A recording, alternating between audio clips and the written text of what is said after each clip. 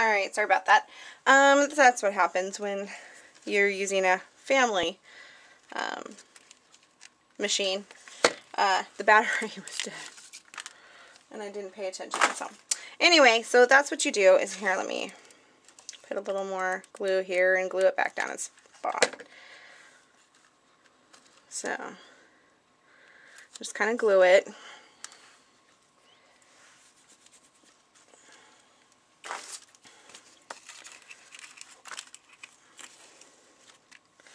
There we go. And then you just keep going around, making it all about the same size. Let's see. Helps if you wind it the right direction.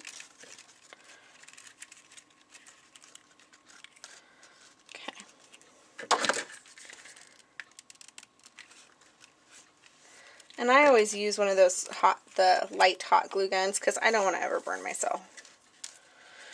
So I can actually touch the hot glue and it doesn't burn, and I like that much better. So you just wrap it around a couple times till you get enough string. And then you glue it off, and then the really cool thing about this is that once it's dry, you can literally lift it off.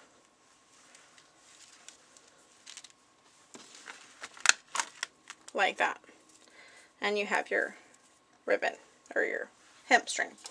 So then, as I'm dropping things, I just love how things never go quite right when you're on camera. So then you have your hot glue piece right there. So you just kind of move it out of the way so you don't see it so much. Okay, so you have that. And then what you need to do is you need to cut your mat, your photo mat for your photo. And so for that, I am going to pick some papers from this stack right here. This one actually would be great because it's just the perfect size to do a photo mat. Let's see. I love these papers. Let's see. What do I feel like making my mat with?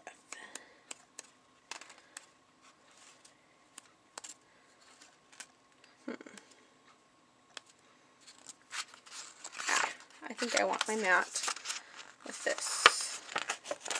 So then you just take that out, and then we're going to do a 4x6. Well, it's already 6, so you just take your piece and cut off part of it. So now you have your 4x6 photo mat, right, like that. So that will go there, and then you need to back that.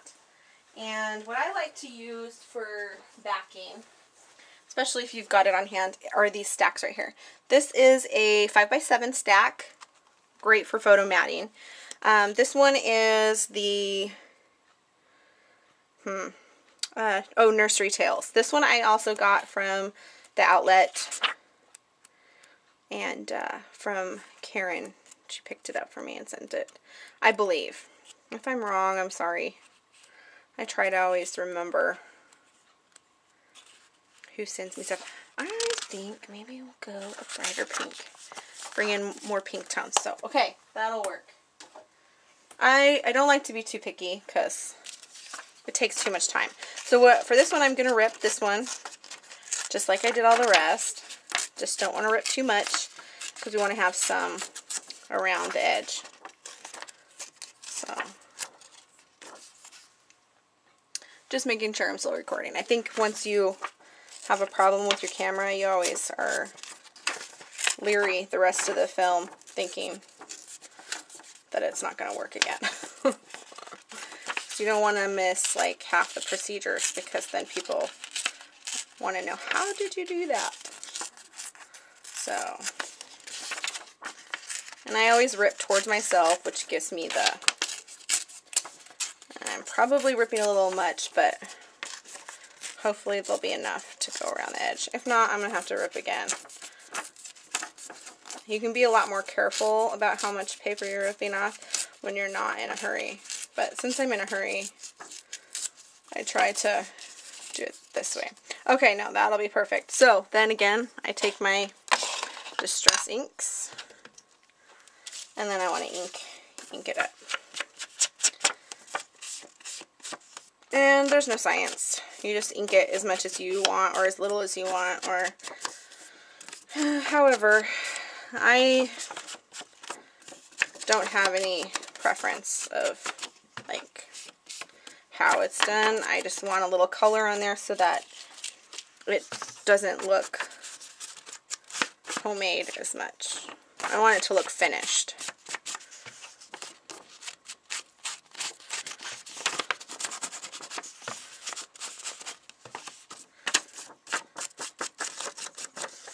And, you know, since you're doing the white doilies, you could leave all these white, and it would look good, too.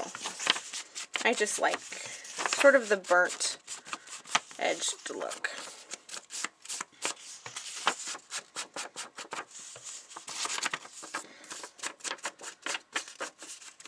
Alright, so that's good enough. Alright, so then you have this to go here. And we're going to actually put that over top of that here in just a second. So I'll just move it to the side so we can glue it down. Let me make sure you guys can still see everything. Yep, you can.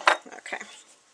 The weird thing is my camera's got to be to the side of me, so I cannot see what you can see. I can only guess I'm in the right spot. So we're going to stick that right in the middle.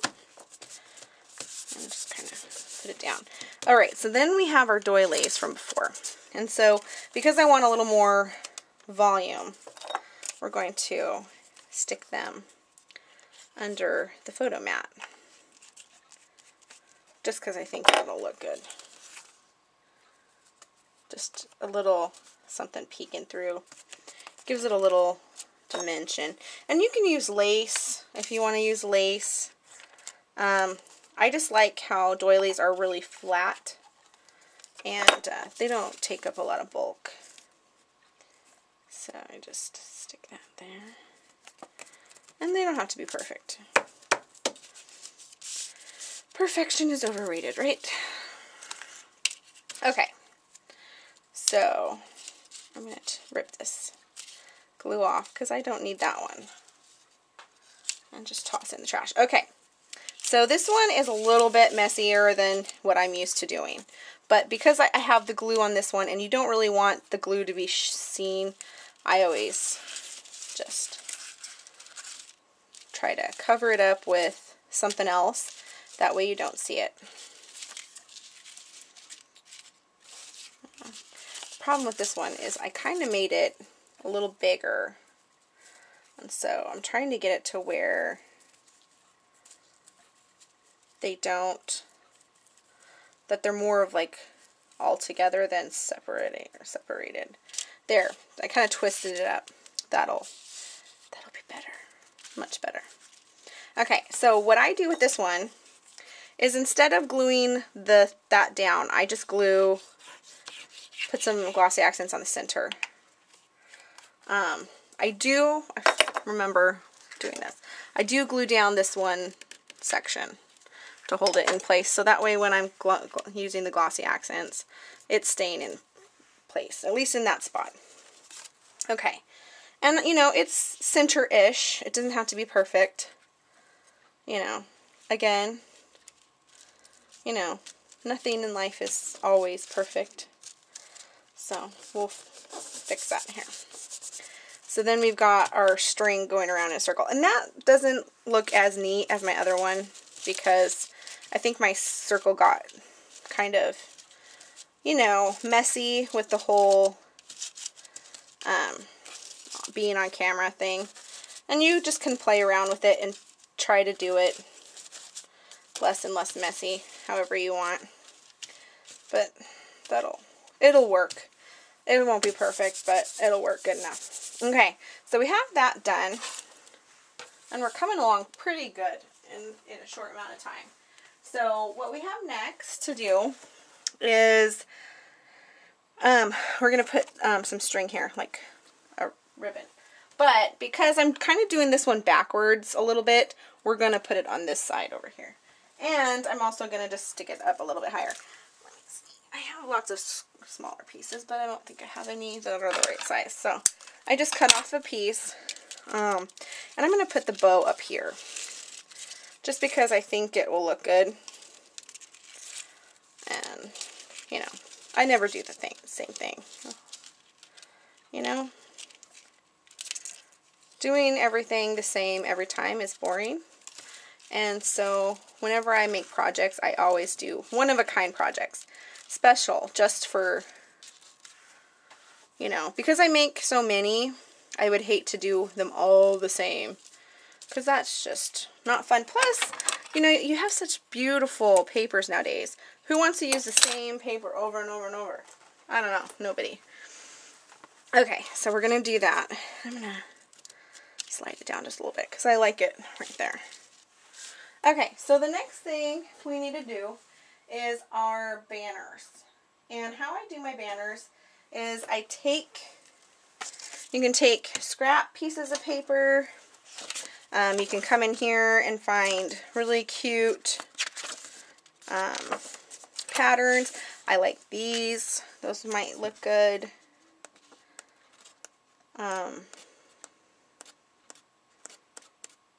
Let's see. You know, I think you can always make projects better when you think them out thoroughly before you do them. But, you know, that might be boring. It's always fun to kind of do stuff as it comes. So I think I'm going to use some of this paper too. Might as well. That's what I like about little 6x6 sheets, is they have really great small patterns, and you can do a lot with them. So we're going to move this out of the way for a moment. And I'm going to use this stamp that I have. I just have it on acrylic block. And I actually found this one at a thrift store. So I have no idea where I got it from. It came in a package. Maybe that might help you guys find it. It was in a baggie, a plastic baggie at the thrift store, but it had all of these in them, and you might be able to figure out if they're from they were one brand or what. But I use this one. You can use any of them. I just like the plain ones because then I can do them on whatever pattern paper I want. So I just take it and ink it up a little bit, and then go 1, 2, 3. And you just need enough ink on there to see where to cut, because you're going to ink it again anyway. So hopefully that's all of that color I'll need, but I can always come in and make more, so that's okay. And I want to make sure these are all in the same direction.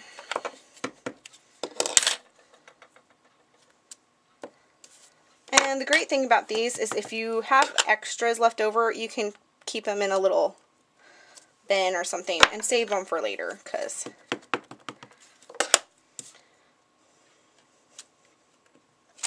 I mean, you can never have too many of these. And I kind of went over on that one a little bit, so probably have to just check one of those.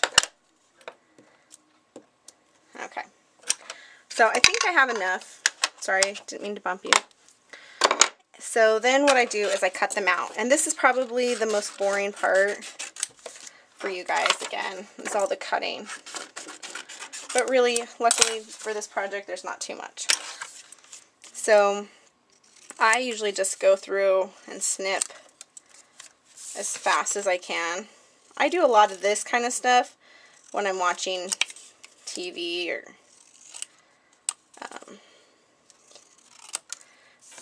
listening to music in my craft room, so it usually goes really quick. So this one, I'm just going to keep that one and throw that one away. This one, you would think I'd keep the other one, but this one is full. And yeah, there's a little ink there, but I'll ink it and you won't even know. So To me, it just is quicker to do it this way than the other way. And I don't know how many of these I'm going to actually end up using. It all changes depending on how much string you have sticking out. So I'm just going to do, like, for now, I'm going to cut 2 of each color.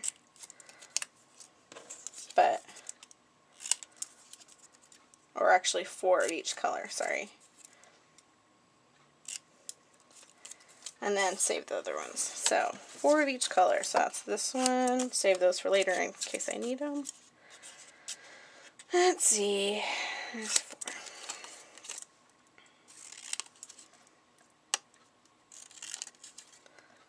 So have you guys seen that Prima is doing ambassadors? I think that's really cool. I'm excited for that. I actually asked to be a part of that, so we'll see if that happens. Might not work out, but you know, can always dream and hope, right?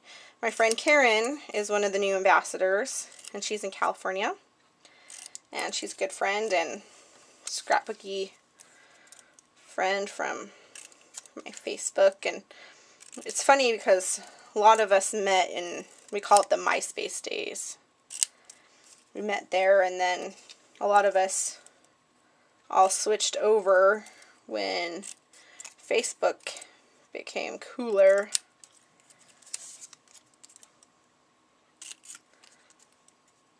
Okay, I'm almost done.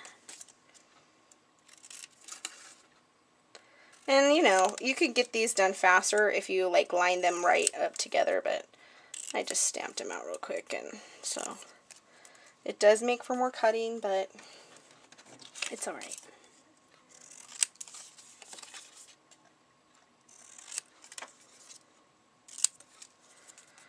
Yeah, usually I like to do my videos where I just show you the project at the end, because I figure most of you guys kind of know how to do this stuff anyway and don't want to be bored with it. But I have a friend, Anne, who does YouTube videos, tons and tons of YouTube videos, and we've gotten to know each other because of Graphic 45. We like following each other and seeing what each other does and commenting on each other's projects. So, but she does lots and lots of tutorials, and she shows you how to do everything, and I just haven't because I have kids and a husband, and you know, we're busy, and it takes a lot longer to do a video this way. And I just thought, well, maybe people don't want to see the whole thing, you know, might be boring. But then I realized, you know, I like watching Anne's stuff, so why wouldn't I? So here's that one that a little messed up, but that's okay. It's gonna go on the bottom, and I'll show you what I mean in just a minute. So what I love about these papers is they really go well together. When I do projects, I tend to stick mostly with a collection doing the whole project, because if you don't, the paper colors begin to kind of clash a little bit, and then they don't look as good. See, this is what happens. You get brown fingers, but that's okay. Black and brown are my favorite colors, so if I could be darker, I would, because I just like it. We're running out of ink, so gotta ink it a little bit. That's what I like about these blending foams, is they hold a lot of ink for a long time, so you don't have to. And I don't like to scratch across my pad. I used to do that all the time, and I'd wear out pads all the time. And I used to have to rebuy pads all the time, but now I buy the re-inkers. And, oops, I just lost one. I'm gonna have to wash my table. It's getting all dirty. Okay, so got all those banners done. And so we have this right here. So what we want to do is we want to put the banners. And so I'm going to scoot this up just a little bit, because I don't like it. Okay, how I make my banners 3D are these. And I don't know if they're any good, but I've been using them a long time, so I sure hope they are. I buy them at the dollar store, and they come in a huge pack. This is almost a brand new one, so I've only used a couple off of here. And I just use them on the back, just one. And then I add a little tiny bit of hot glue. And that one's kind of goopy, but anyway, so a little hot glue so that when you stick it to the hemp, that it sticks really good. And so I'm going to just go ahead and do these. I'm going to make sure that you can see me good. There we go. That's better.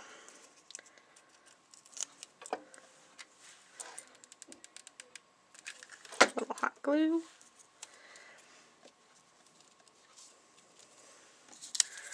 And there's this one that's got the bad stamp on it. And hot glue.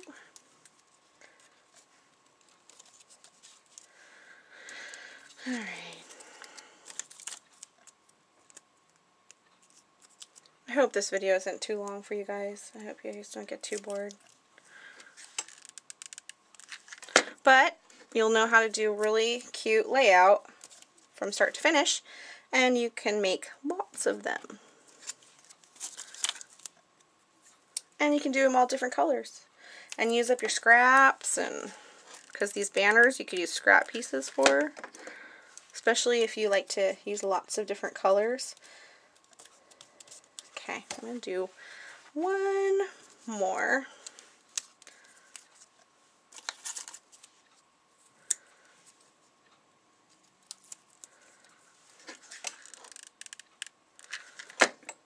Because I like them to look like they're going around with the rope.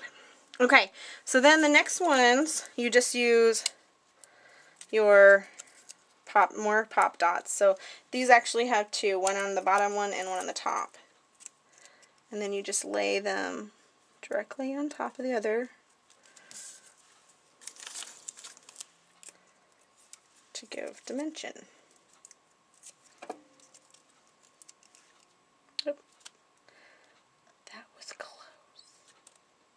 I almost stuck it over the wrong color. And you could tuck that up underneath it too if you want, but I'm not going to because I'm going to put a flower over there. So I just love these pop dots because they're $1. The dollar store. How can you not love that price? I just hope they're acid free, because if not, that might not be cool, but I never looked at the package. And that one's a little crooked, but it's okay.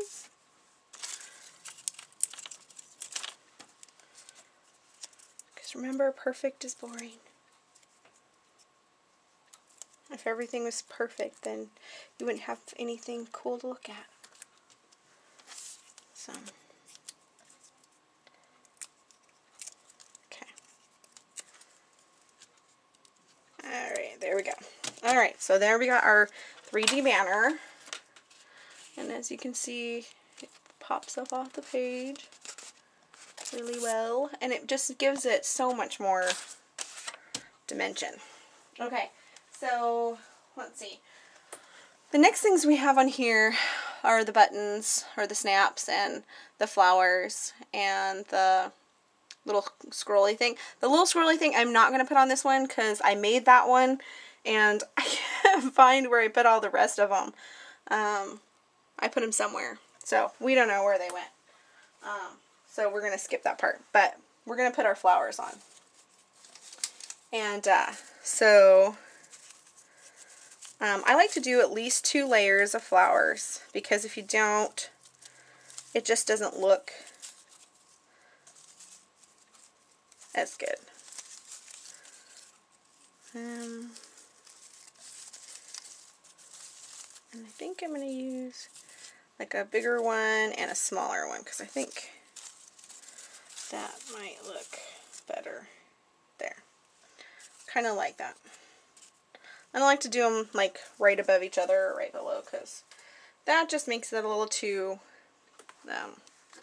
I like it to be a little wonky. Does that make sense? I hope. Hopefully it does. Okay. And on the other one, I had the flowers on the side. And again, it's only because, I had them on that side. It's just because I don't like to do things the same. So, I like to do things differently, because it makes it special, one of a kind. And it's still going to look just as good. It'll just look different. So we're going to put that one there. And this one here. And I kind of try to offset the petals a little bit, just because it looks better. Alright, and then I have a container somewhere. Oh yeah, right here. That's got, some buttons and stuff in it. So I'm going to use more of my wood buttons. I love these. I'm not sure where I got them. I think I got them at a thrift store. Love them. And I'm not going to do these this time on up here because it's pretty dark already. And again, I don't want to do everything the same. So, I had some scraps. So what I'm going to do is I'm just putting it up through the bottom and down through the top like that. And then I'm going to tie it off just in the back so that they don't come undone. And then I just put a little hot glue over them and then let them dry. Okay? And then here's another one. Up through the bottom, down through the top, and then you can tie it off like that.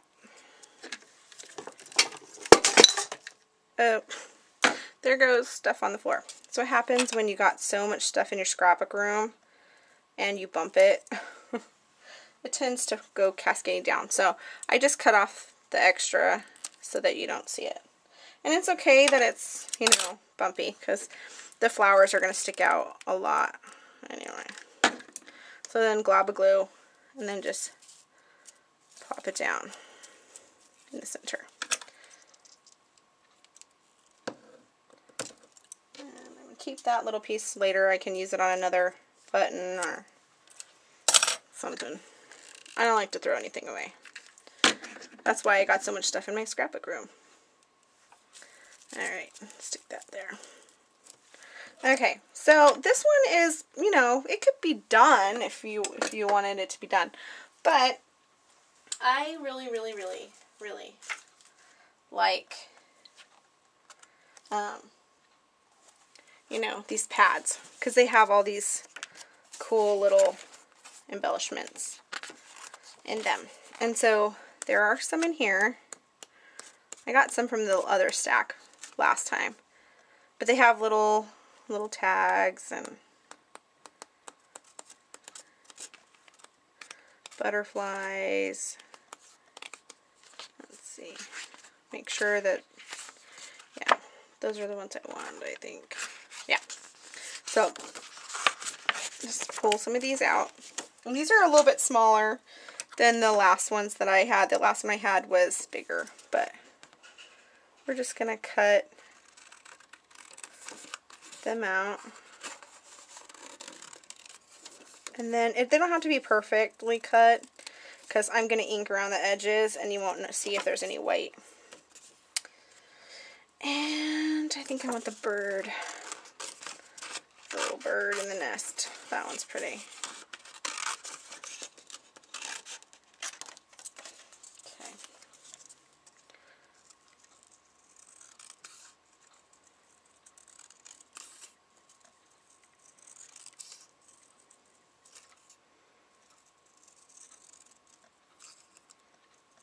There we go.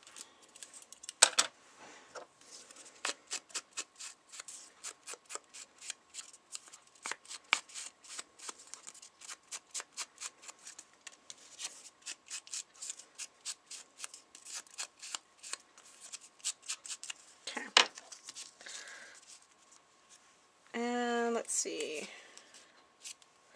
Then you just decide where you want to add your embellishments to.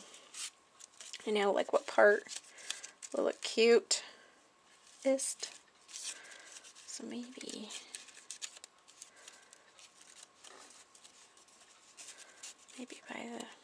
by the bow. So I want to bring that bow a little bit further down. Maybe I'll go like that. I don't know. You'll have to write to me and tell me what you guys think. So I'm going to put some stickers because of this rope. You don't want it to hide too much back there.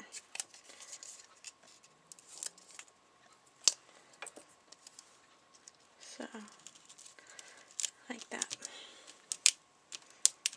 So, anyway, I think that looks pretty good. You know, I might go in and add some bling to it. But for now, I think it's probably, we'll just call it done for the video. And make sure and check out my Facebook page to see the final photo and see how it looked, how it turned out. So, anyway, I want to just thank you guys for watching. I appreciate all of my followers and subscribers, I guess you want to call them. And you guys are great, and I really appreciate it. And you guys keep me going. You guys inspire me to keep creating and, you know, just making videos. Thanks a lot. Bye.